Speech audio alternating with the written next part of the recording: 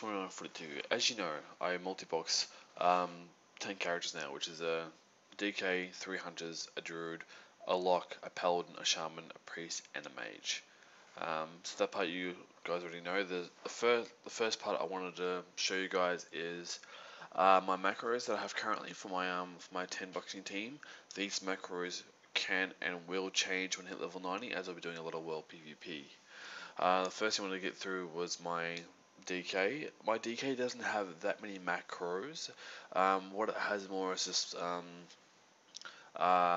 macro buttons to know what my other characters will do. So, for example, if I have a certain key that one of my other characters will do, I'll know where the button is and what character will be doing it. For example, as you notice over here with my mouse cursor, I'll just move that to that one there.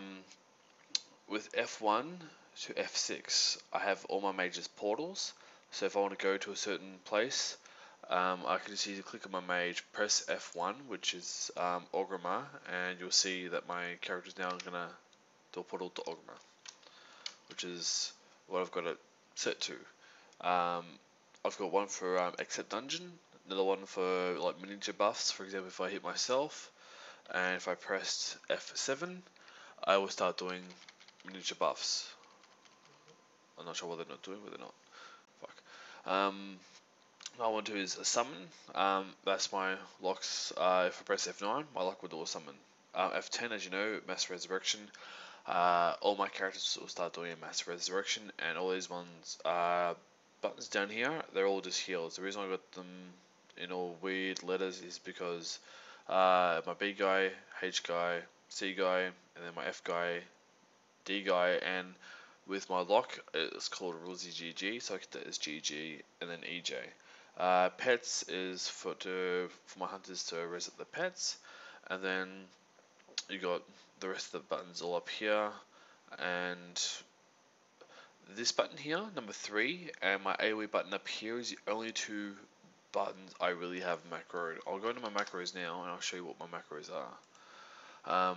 For the AoE one, it's just plain and simply reset equals combat. So I don't want it to reset after a target. So once I get out of combat, it will reset.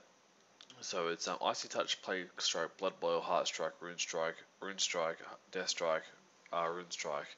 That isn't really set in stone. I just had it as a basic macro that I just have something there to.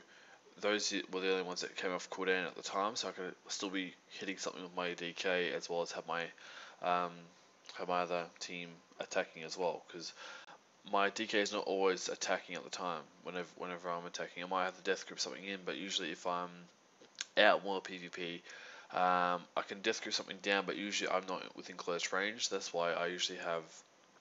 That's why I don't have too many macro based stuff for my DK.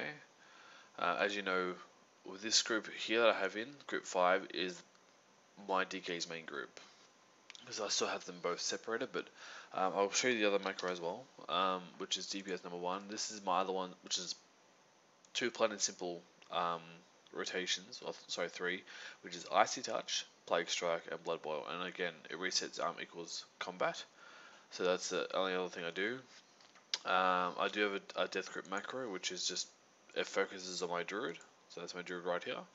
It also joins the world defense, because I like to see what's happening where anyone's attacking, so when I hit level 90 I can go and defend, or have a bit of fun, and naturally I will cast Death Grip. As far as my talents go, this is pretty much what I got at the moment. Might be changing. The only talent I won't be changing is Purgatory. That's saved me quite a number of times, so I won't be changing Purgatory. A lot of the other ones I am still unsure whether I'll change them or not. I still need to work out a lot more with my Death Knight. I quite literally got my Death Knight almost power level up to level 85, and I didn't get much of a chance to fully learn how to use it. And glyphs, I have no glyphs at the moment. I don't even have any glyphs bought, so I need to start working on my Death Knight a bit more effectively as far as what glyphs to get, what glyphs to do. Maybe you guys can suggest some glyphs in the comment section down below, but that's about as far as I've gone with my DK. Next up, I'll be doing my druid. I'm pretty sure you guys want to see the healing macros for my druid. So see you, my druid. Okay, guys, with my druid, I had a few complications when I was first leveling up my druid, especially when I had a whole bunch of new talents, new things to try. For example, I to this day can't seem to get Incarnation Tree of Life into a macro. I like not a cast sequence macro. I haven't tried doing a 3 base cast macro where you can have slash cast this, slash cast another ability, and then slash cast Incarnation Tree of Life. It just wouldn't work. When I had the macro going, it would go fine until it reached the stage where I had Incarnation Tree of Life, a part of the macro, and it just stopped. My macro stopped working. So my druid, I was pressing the same button, which was an AoE macro. It just stopped healing. I was wiping quite a number of times to the point where I didn't know what was happening. So that's one of the macros. I've got a fair few macros here, so I'll go through each and every single one. So what I have here is at the moment is what you're seeing here. This button here is with those buttons here. So usually I've got a target thing where on my DK, if I highlight someone and press left shift and mouse scroll up, that will make everyone rejuve. If I press shift mouse scroll down, it'll put a regrowth on people. These ones right here is just pretty much such as A. A is target rules DK. It'll put a rejuve and a swift mend.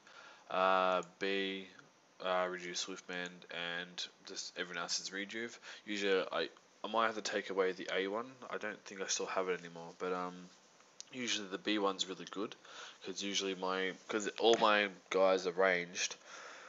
If my DK is away somewhere and my other guy's been targeted, I can easily do a quick incarnation tree and then heal them off pretty fast. So I find that one's really handy. Next one I go through is the rebirth and the revive. I'm pretty sure you guys are wondering how I'm able to revive by still staying on my DK, because my DK, when I'm in a 10-man group, my DK is my main. I usually use my DK because I prefer to use the melee class as my range, my melee class as the preferred class to use. So revive, so I've got target rules DK, / cast, target equals target revive.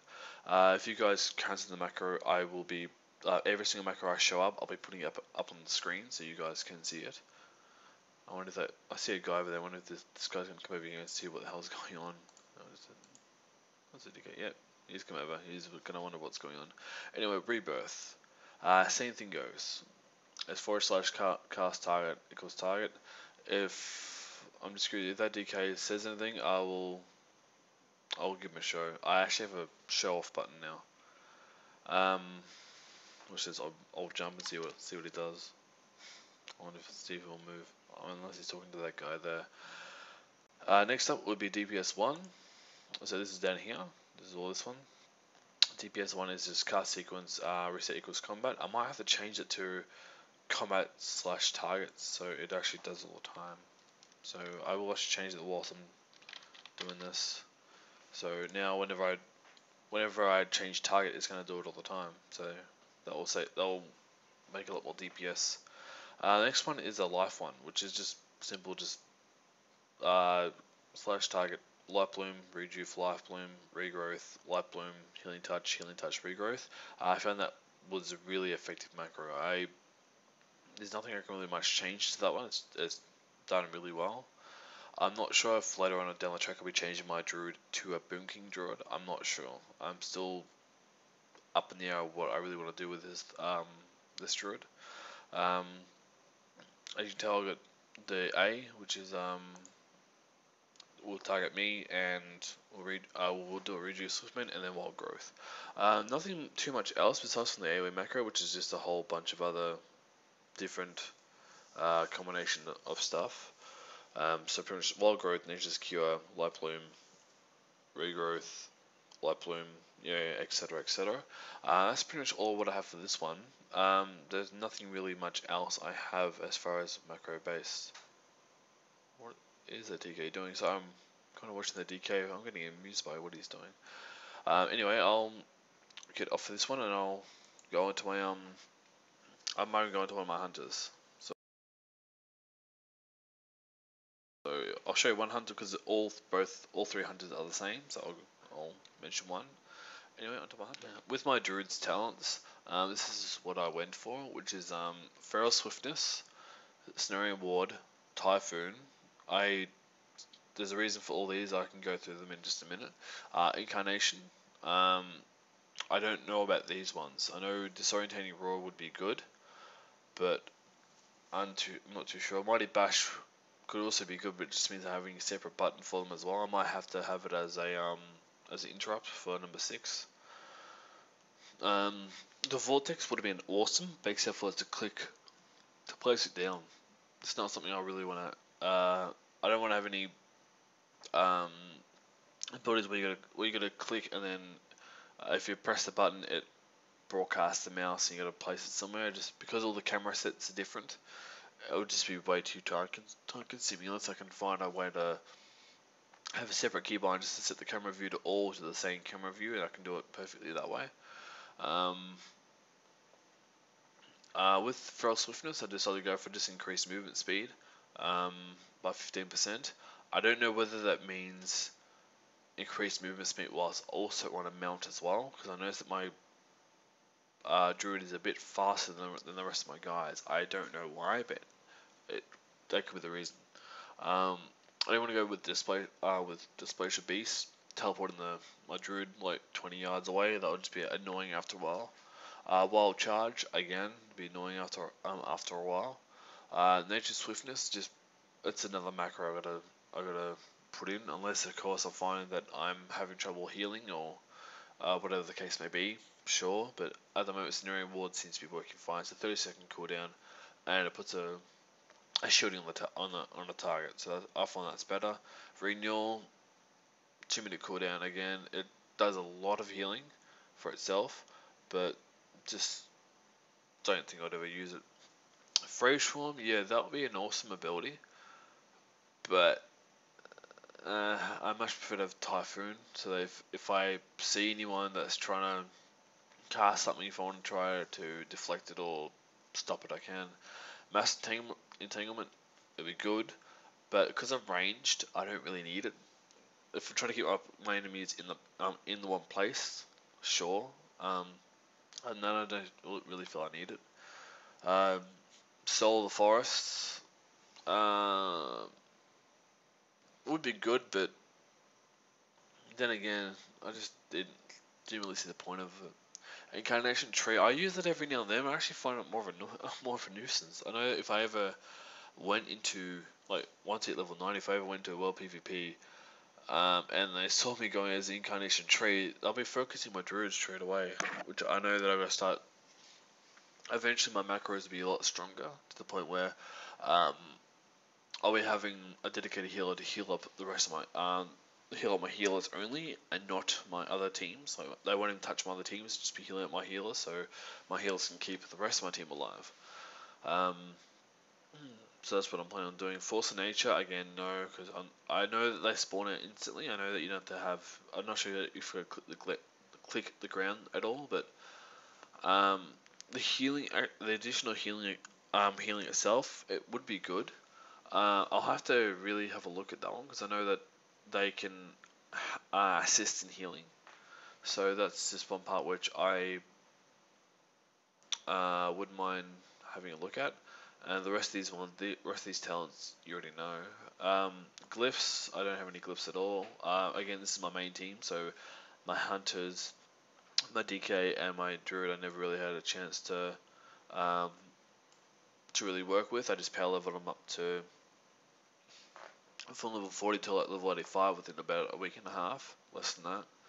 And I've just left them there. I've had no choice but to leave them here at level 85. I would love to be able to level them up to level 90, but unfortunately I don't have the I only got the Cataclysm expansion pack, not the Mr. Pandaria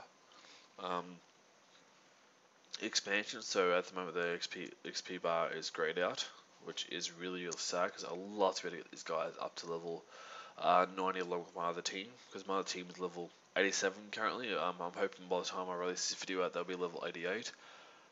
then get 2 more levels up there and be level 90, and finally start doing some PvP, getting my gear. Okay, with my hunter, I've got only a few basic macros. Like a lot of my DPS aren't really that. The main 3 keys I have are usually macro based. The other ones are not really that macro intensive. Um, the hunters I found were the most easiest just to macro up and just go for it. I found that the warlock, mage, even priest, I found the priest was pretty difficult to actually get the heals set right. Anyway, what I go for the AoE macro, I'll go to the AoE Pacific, which is multi-shot dire beast, multi-shot explosive trap, multi-shot men pet, and then multi-shot again. Found that worked rather well. By the time I actually got it, by the time I started doing the multi-shot, dire beast, and then the multi-shot, because they can all be cast on the run, by the time they actually reach their target, they can put down explosive trap, and it does even more damage. I tried to do explosive trap at the start, but by the time they actually stopped, or by the time I stopped, and then the hunter stopped, the explosive trap was like half a mile away from us, and it wasn't doing anything. So there was no all the damage was just lost. So I found that wasn't um, really that effective. And by the time I realized that it's meant to have explosive trap out, it was already been set out. So I had a spare button to set down, but it just didn't help. Next one I have is my Serpent Sting, which is just Serpent Sting, Arcane Shot, Arcane Shot, Arcane Shot. I just did it for since I was spamming that button a lot. My number 2 button is just quick damage. So all my every single one of my range classes, the number 2 button is a instant attack damage. So if I'm spamming the number 2 key, it's because I'm trying to put as many dots as I can, and with hunters, it's just as much dot damage as I can, and then after that, it's just press number 3 and number 4. With the number 3, it's just steady shot. They will do steady shot quite often, so I'll do steady shot to get their focus back up. And then after that, I've got a kill pet macro, which is kill command and then men pet. I'm always trying to keep my pets alive because half the macros I have requires my pets to be alive. So any chance at all I can keep my pets. Why is that not on?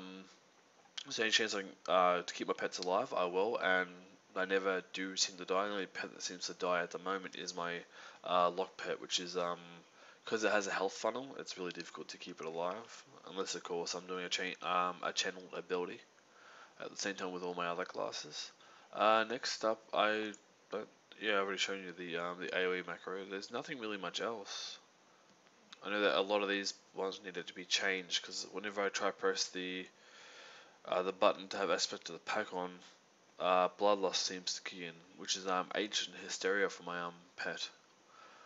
Other than that, there's nothing really much else for my hunter. I know this is the talents I have for it, which is pro haste. I never use disengage, but I want to have a talent in there. Silencing shot, which I'll be using quite a fair bit later on down the track. Once I get these guys, because this guy is still level 85. Dire Beast I found was more in for Beast Mastery. Link's Rush, again, more in for Beast Mastery. Blink Strike I didn't really feel was really much effect to it. Link's Rush was just the reason why I chose Link's Rush over Blink Strike was because Blink Strike, sure, it had a 20-second cooldown, it was really good, but the only thing is, it's just too much macroing. If I was to macro that to my abilities, it would just trying to get it synced in with all the other cooldown abilities. I just didn't have the time for it. My other guildies wanted me to quickly level up as soon as I could. So once I hit level 90, then I might decide to put Blink Strike into my rotations and see on how well it goes. But there's really no desire to have it at the moment. At the moment, my other team is almost level 90, but I'm just struggling to get the levels up there. But I'll show the talents. Again, no talents. I haven't really had a chance to level up this. I leveled up this team super quick. I got this team, I think, from level